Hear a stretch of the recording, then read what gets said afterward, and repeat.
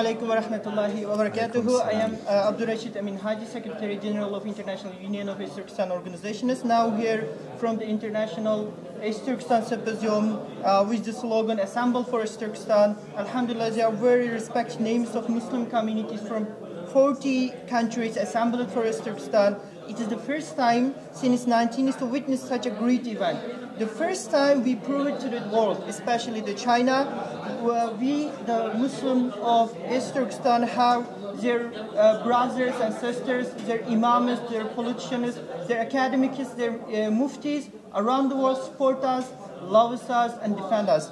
It is now the China is not in the trouble with only 40 million East Turkestan Muslims. Actually, they are in trouble with 2 billion Muslim community around the world. So today, the third day of the symposium was very, very great. The Professor Khaled talked about Chinese threat to the Islamic world by imposing and exporting the more dangerous version of Islamophobia. And Mr. Altikriti also contributed to the symposium with the his great ideas, speeches. He's the one who speaks and supports our cause from the long time. Alhamdulillah, jazakumullah khairan. Now I will forward my questions to you. The first question is, how was the symposium and what are you expecting from this symposium in the future? It was a great gathering of minds and a great gathering of activists, also some politicians, some legal experts. So the gathering itself, in terms of the names that were inside the room, as well as the subjects and topics that were discussed, I think make this quite a historic event. What remains to be seen is how many of those ideas can be then interpreted into real-time actions. I think that is the real question. There were many, many suggestions, many proposals, many initiatives that were suggested. How many of those can we actually take to implement? I think that will be the mark of how great this conference really was. Thank you, thank you. What do you say about this topic in the future? To echo his points, I think it's a historic moment. I think that this solidifies the fact that the Uyghur struggle for self-determination isn't only a regional issue; it's a universal human rights issue, and it's definitely an issue that Muslims globally, especially us Muslims in the West, have to champion moving forward. And move from ideas to action, I think, is the next critical step. So, Professor Khaled, you mentioned in your speech, calling on Islamic world, that the helping East Turkestan in short term is helping yourself in the long term. Yeah. So can you talk about this a little bit? Yeah, so I think it's important to sort of look, governments act based on interests, and Muslim majority governments, clearly act in line with their economic and political interests. I think it's naive for us to think that Muslim majority governments or even societies are going to align themselves with the Uyghur people just because they have a religious commonality or religious affinity. But the reality is this: beyond just religious affinity, Muslim societies and Muslim governments have a very, stated and poignant alignment of interest to act against China, because many of these, nefarious surveillance technologies, oppressive, architectures of surveillance are being imported into Muslim countries and Muslim societies in real time to crack down on, various segments and elements of, Muslim society in places like Egypt.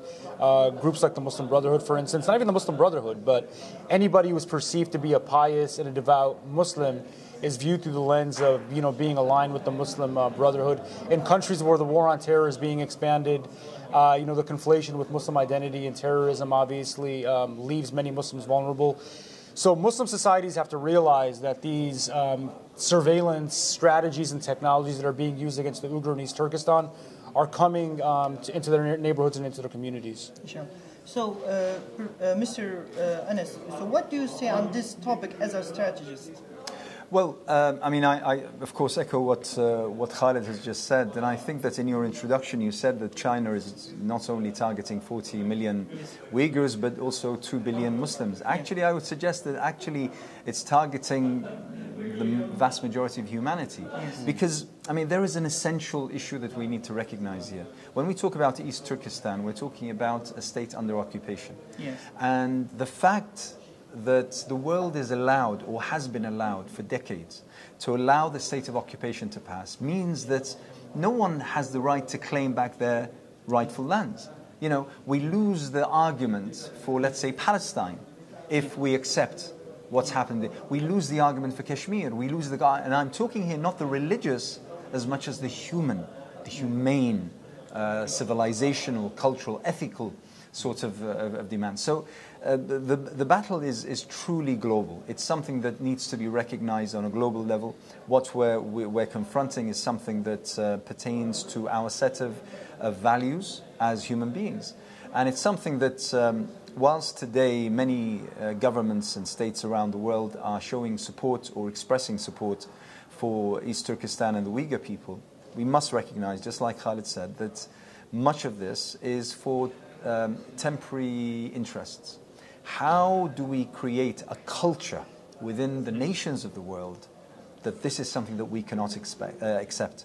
So that even when states come to change their positions because of the changing climates of interests, people will remain steadfast in the fight for righteousness. Okay, thank you. So my third question is how the Islamic world important in the East Turkestan cause, how they can do for us? Well, sadly, we're seeing the least kind of action in places where there should be the most. Whilst it seems that many are valuing economic interests, as well as some strategic interests over humanitarian issues and righteousness, this does not reflect, I believe, the stand of people, the stand of nations. There is this fragmentation between the official state and policy and the people. The people do believe in what is right. And they know that the Uyghur people have been victimized now for decades. And they stand by them. What they can do, well, they must continue to be reminded of the immense danger of Chinese expansionism, whether it be economic or cultural, ideological, or even strategic in terms of their footprint. I mean, let's not forget that through what's called the New Silk Road, I mean, now Pakistan, Afghanistan, even parts of Iran, to the Persian Gulf are well trodden by China, as well as in Africa and the such. So, in a way, the Chinese presence is real. The Chinese presence is real, plus the kind of economic prowess that China demonstrates. It's a real threat, and I think it's high time that Arab and Muslim countries, as well as their people, come to recognize that this fight for the people of East Turkestan is actually quite a unique opportunity in terms of pushing back China and exposing it for what it really is. Okay, thank you, sir. So, do you want to say something about this topic, some contribution to this topic, how the Islamic world can do it?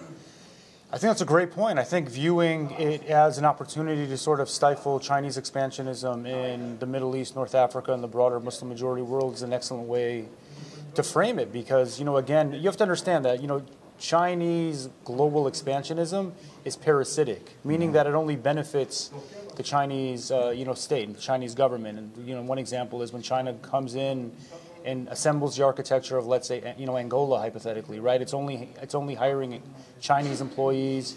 It's only, sort of advancing Chinese business and economic interests. It's not benefiting symbiotically the interests of, the host Angolan state. And that goes across the board. So Muslim majority governments have to understand that the economic the economic interests of China are slated against its interests and not sort of like fall prey to the short-term sort of allure of financial gain that isn't truly financial gain. And once that's exposed, I think that it's easy to see that Muslim majority governments should not sort of like fall prey to Chinese expansionism. Yeah. So my last question, as the most influential names of the Muslim community, especially in the West, how do Muslim communities in the West can contribute to our cause? How they can support us?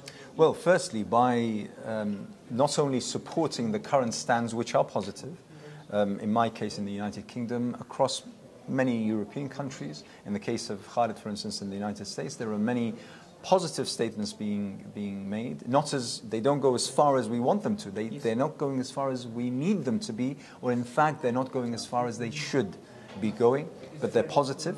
those should be solidified. They should be promoted. Those should be pushed forward so that basically there are advancements in those particular positions. That is for one.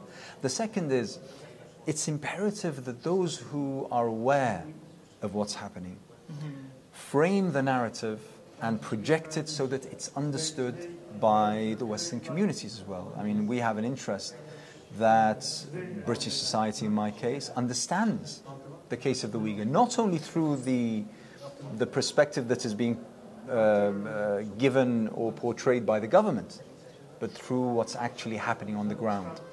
And it's also vital that this dimension that we share, the dimension of faith, of creed, of culture, of language even sometimes, is seen, that we have a relationship to the people in East Turkestan. So we're not talking about some aliens, in a faraway planet. We're talking about people who relate to us, whom we belong to and whom they belong to us. So this helps in promoting a different form of a narrative, which I feel keeps the pressure on the governments to continue to push against China and hopefully not then regress when it feels that its national interests aren't served anymore. Okay.